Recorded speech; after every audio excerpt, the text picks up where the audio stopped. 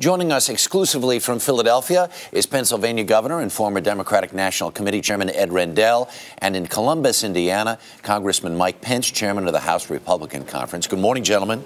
Good morning. Good morning, Harry. So, when all is said and done, 24 hours from now, the most important lesson in this election for Republicans will be what, Mike Pence? Well, I think the most important lesson of this election is that the American people are still in charge.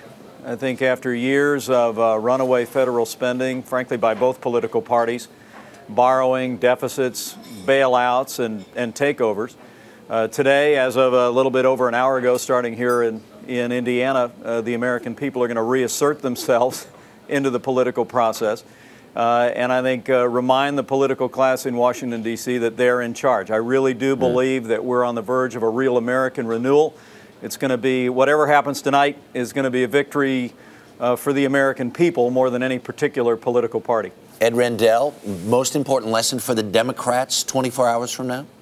Well, I think the most important lesson for us is we've got to learn to explain and communicate what we've done and what we want to do a lot more clearly and a lot better than we have.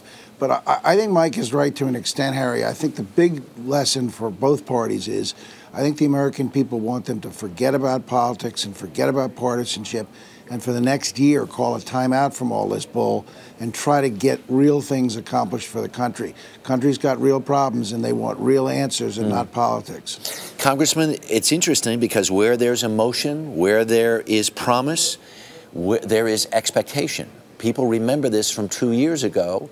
If there is not performance on the end of that, then there will be change again down the road. How do you fulfill the promise? Well, let me say, I think, I think that emotion, though, is largely driven by the fact that the people are scared.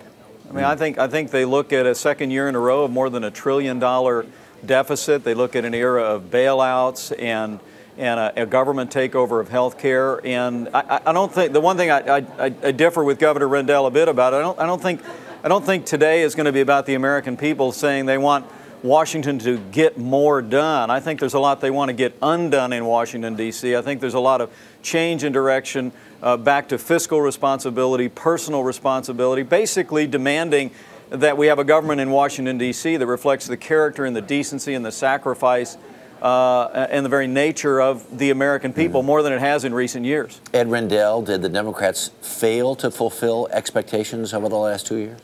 Well, I think expectations were unreasonably high for Barack Obama. He took over the presidency, Harry, facing the worst set of problems, not of his own making, that any American president has faced in the last 50 years.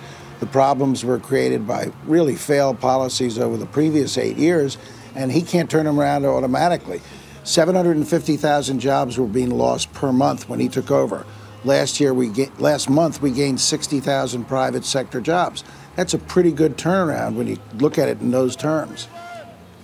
Last but not least, if this election is about some of the things you suggested, Governor Rendell, and some of the things you suggested, Mike Pence, if it really ends up about being about the economy and job creation, is there a way that these parties work together at the end of the day to help make those things happen? Let me start with you, Mike Pence. Well, first let me say this is not over. Anyone within the sound of my voice this morning who has heard about the the tailwind that Republicans have behind them should just banish that from their mind. They should get out and vote, as many people here at the Columbus airport have already done. They should stay at their polling place and greet their neighbors. If they're tired of the borrowing, the spending, the bailouts, the takeovers, if they're tired of the failed economic policies that believe that we can spend our way and take over our way back into prosperity, they need to not only vote today, get their neighbors to vote, but also stay at the polling place and encourage their neighbors. And right after that, you bet, we're going to roll our sleeves up and work with everyone, including my friend Governor Rendell, who's willing to rein in federal spending and let the American people keep more of what they earn. And Governor, I've got 20 seconds for your last pitch. Well, I think we should. Let me answer the question. First of all, we should look at things that do produce jobs, like investing more money in our nation's infrastructure. Hundreds of thousands of well-paying jobs, Harry, on construction sites and back at American factories. We've got to do something for American manufacturing, but most of all, We've got to start doing it together and end all of this bull.